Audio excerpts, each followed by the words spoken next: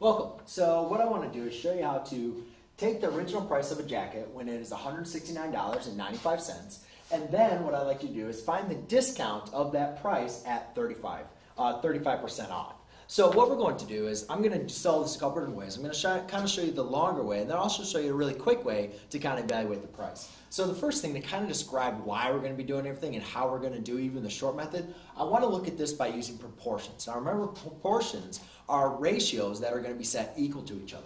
So the first ratio that I'm going to want to create is what is the original price of the jacket and the new price of the jacket. So what I'm going to do is I'm going to set up a ratio, and I'm going to say, all right, our original price of our jacket is $109.95. Now what we want to find is we want to find the discounted price. So we know what the discount percent is, but we don't know what the discount price. So the discount price is we're going to leave as our variable, where X is going to represent the value of our discounted jacket. Now that's going to be equal to our discount that we're going to have. Now it says it's 35% off, but we're not looking for a jacket that is 35% of this price. We're looking for 35% from this jacket, or 35% of this jacket subtracted from our total price. So what I want to do is I want to say, all right, so if I'm going to discount it 35%, then what is my new discounted price going to represent?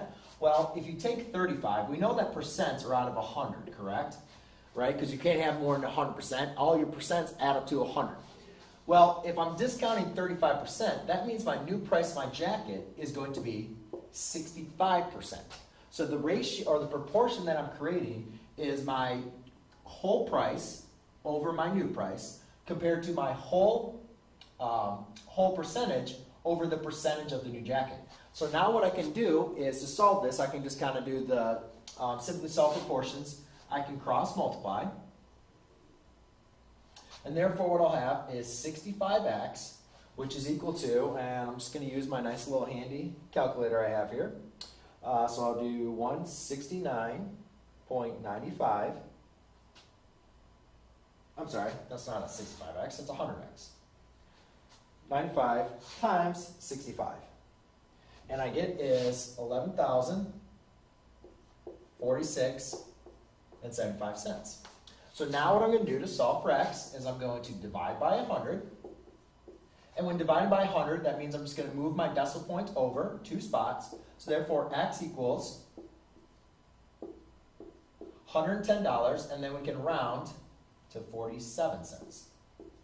So therefore, if you look at that, so now at a discounted price, my new jacket is going to be $110.47. Now, here's another way we can look at this. If I was going to do $169.95, and I say there's a discount of 35%, what you could do is, to find the amount discounted, is take 169.95, and then what I can do is convert this to a decimal, which would be 0.35.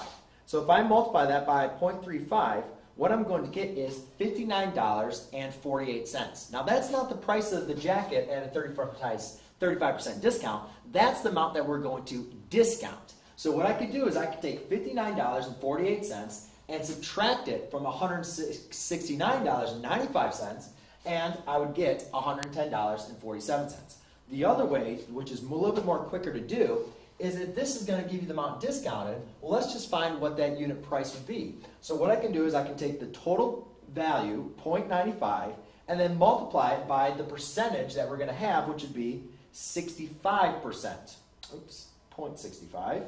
Make sure you convert it to your decimal, and then again, what you get is $110.46. So there you go, ladies and gentlemen. That's a quick way how to find unit price with us, or with percentages. Thanks.